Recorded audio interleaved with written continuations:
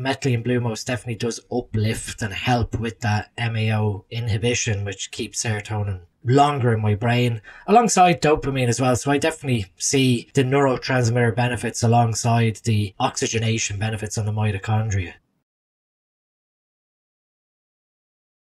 Dean, you went a little bit ham on Instagram about the nitric oxide inhibiting effects of methylene blue. Because people always like to bring that up, right? You and me, we like methylene blue. And then, yeah, but it's a nitric oxide synthase inhibitor, Steve. It diminishes the pump. Now, forget the 1 hour deep dive that I made. And the first topic I addressed in the beginning was that it's kind of fake news. It only happens at higher dosages. Did you suffer any repercussions from this commonly reported side effect that only happens when you megadose the methylene blue, Dean? I'm sure you get tired of answering this question also. Well, I think if you're to look back at my pictures on last year's prep, taking methylene blue forever long, 5 months or thereabouts, I think my vascularity on the surface of my skin looked pretty okay.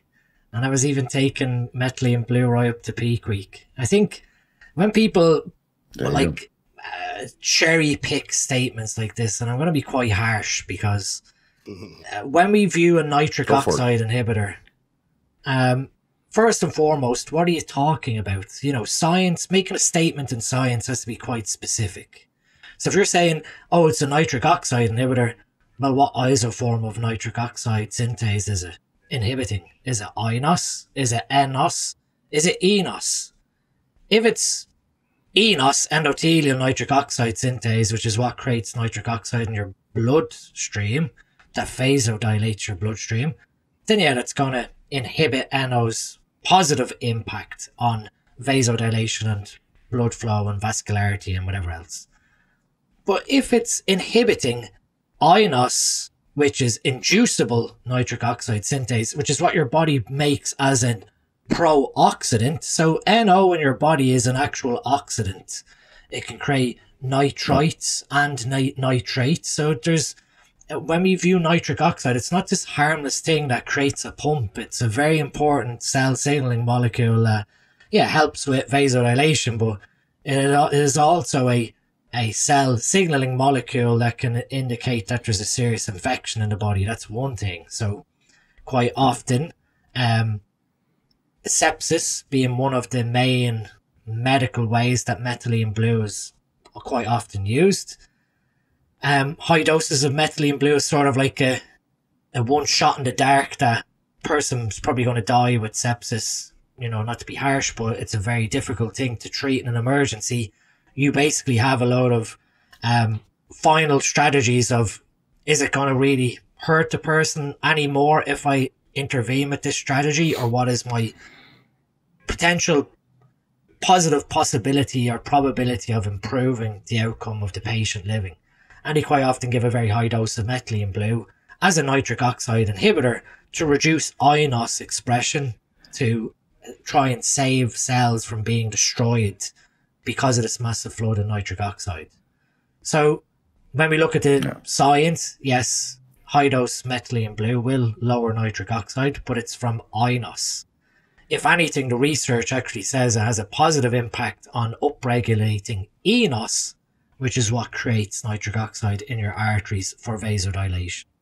So if we're going to cherry pick, the statement is correct. It is a nitric oxide inhibitor, but it's of NOS and INOS as opposed to ENOS. So, you know, when we're really discussing science and we're going to cherry pick correctly, that has some positive benefits to ENOS.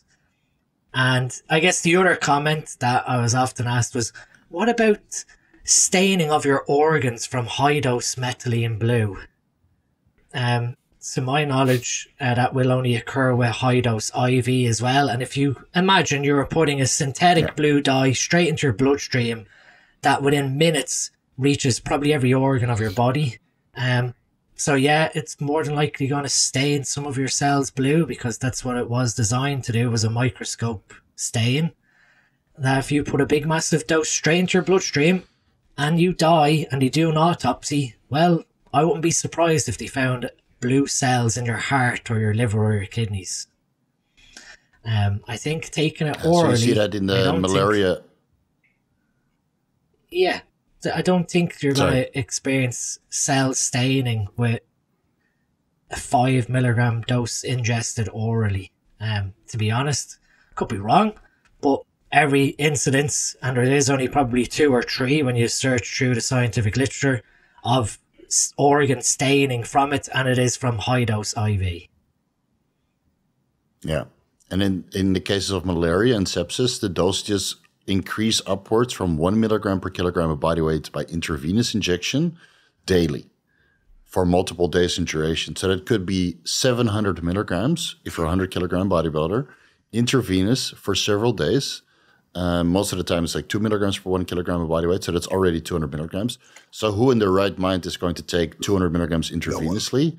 Unless you have experience with intravenous administrations. And even for priapism, right, with a prolonged erection caused by Viagra or Cialis or Levitra, then the injection protocol is 50 milligrams intracavernosally, so directly into the penis. And then it inhibits nitric oxide production and allows for normal blood removal from the penis in combination with epinephrine. Yeah, literal blue balls. Also, yeah, exactly. You literally get blue balls. So, but that's in combination methylene blue at a high dose, 50 milligrams into the penis with epinephrine, right, to cause vasoconstriction, allowing for blood to kind of diffuse out of the penis. So as long as you're not IVing anything over 50 milligrams or injecting that locally, I think the only way it would diminish the pump and cause nitric oxide inhibition is if you start doing that pre-workout, 25 milligrams bilaterally into the biceps, and then you might get a diminished effect. But all these guys that don't want to take methylene blue because they might not get an erection or a pump in the gym, man, it's an overreaction. Yeah, and the pump doesn't contribute to growth, so I wouldn't obsess about the pump anymore. Besides the fact the pump is pretty useless. It's pleasurable. And no one should inject anything into their penis. Well, maybe Trimix. Papiferine and hey, works, man. Allegedly, not talking for personally. Yeah, not talking for personal experience. So it's funny that these things we have to deal with. Like I addressed it in the methylene blue deep dive, but I got, I think, like 1,000 new or 2,000 new subscribers from that. It's very popular, this compound. Yeah, because RFK was taking it in the airplane and then it goes viral, right? So I got a lot of new subscribers. And then even though I addressed it right at the start of the video, people were immediately in the comment section, it inhibits nitric oxide synthase. Like, dude, take a fucking Cialis and shut the fuck up, right? It increases cyclic guanosine monophosphate downstream, and then you mitigate any kind of deleterious effect on the methylene blue. But yeah, this is the stuff we have to deal with as educators. Oh my God. Yeah, talking about things we have to deal with. Yeah, so Dean, you want to interject a little bit more? I thought I had a segue. No, I was just going to say, even with the whole nitrate thing, I guess we just have to, like I said, just be a little more careful in how we spread rumors, if you want to put it that way, or incorrect information. And probably at the close of it, probably the worst thing, I guess, that is warrant to have a discussion with methylene blue to sort of close this section is the effect on neurotransmission. That's probably a more important side effect to discuss than just going around throwing that, it's a nitric oxide inhibitor. Yeah, because the drug interactions through MAOI inhibition and selective serotonin reuptake inhibitors, that's a little bit more worrisome. I mean, I got full-blown serotonin syndrome combining vortioxetine with methylene blue, both at like entry-level doses, luckily only one day, and then combining fluvoxamine at a moderate dose with a moderate dose of methylene blue, that seems to be acceptable, right? Now, will I get long-lasting serotonin syndrome-like side effects? That remains to be seen, but so far, I'm good combining 50 milligrams fluvoxamine with up to 10 milligrams methylene blue, but some people don't respond well to that. So I highlighted that in the deep dive also because there's a lot of people on SSRIs or antidepressants in general, which modulates serotonin and dopamine levels in the brain. And then you have all these dopaminergic drugs like Adderall and tesofensine and you know, 9-MeBC and whatnot, nootropic, XYZ. So all these drug interactions people need to worry about, or think about when they start adding in methylene blue, because I think methylene blue and warfarin have the most amount of drug interactions I've ever researched, comparatively to all the other stuff that we take. Like if you take testosterone, okay, drug interactions, caffeine, aromatase inhibitors, that's about it. The rest is all synergistic. But methylene blue, warfarin, and a couple of these, or metformin, a lot of drug interactions. But it's also because these compounds have been extensively studied compared to other medications that we take. So yeah, these things are, you know, God forbid people do a little bit additional research. Like I couldn't possibly cover everything in the deep dive. And, you know, and then even in my deep dive, I forgot a couple things. So I'm going to make a part 2 about methylene blue, maybe a month from now, because there's a lot more to discuss. But yeah, you're right, Dean. It's the interactions with, you know, MAOI inhibition and serotonergic, dopaminergic, and epinephrine, if that's even correct. Like that's something that's concerning. Yeah, especially if you stack higher dosages together. Like, did you experience anything serotonergic side effects, Dean? No, right? Because you don't take SSRI. No, and I guess if anything, I probably benefited even more positively with my own polymorphism. I've got, you know, MAOA++, which is a very fast operating MAOA enzyme. So genetically, I am susceptible to low serotonin. I'm not going to say depression, but low serotonin. The methylene blue most definitely does uplift and help with that MAO inhibition, which keeps serotonin longer in my brain, alongside dopamine as well. So I definitely see the neurotransmitter benefits alongside the oxygenation benefits on the mitochondria. And, you know, again, to go back to what I said previously, mitochondria make serotonin and dopamine, they make neurotransmitters. So you've got efficiency in creating the neurotransmitters and then efficiency in keeping them in the synapse or reuptake for, another synaptic transmission. Yeah. Scientifically, it was shown that methylene blue, in particular medical conditions, can cause serotonin syndrome at 200 milligrams intravenously upwards. But even depending on the medical condition, serotonin syndrome might happen or might not happen. So again, if you keep the dose moderate, I think you can get all the benefits regarding serotonergic and dopaminergic effects. And if you go to 200 milligrams, which again, there will be guys out there that will go crazy high dose. Like there's guys out there that take 50 milligrams. I'm like, what are you doing?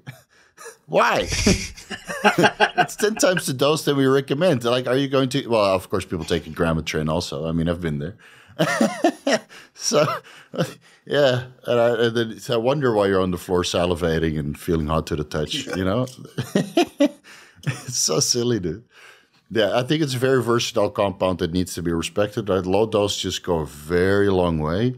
And if you go on the Dr. Dean stack with MOTC and SLU, then a low dose is, you know, for the mitochondrial function it's game changing, honestly, you know. And it saves you money on MOTC and SLU because people complain that they need to ramp up the dose of SLU to a gram.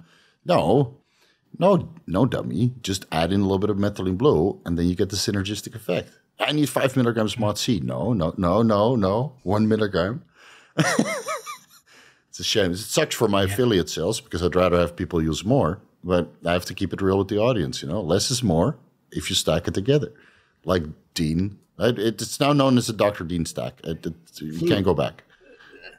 No, I should have invested shares in SLU years ago with this future prediction. Hey man, you introduced something, at least it should be named after you. We'll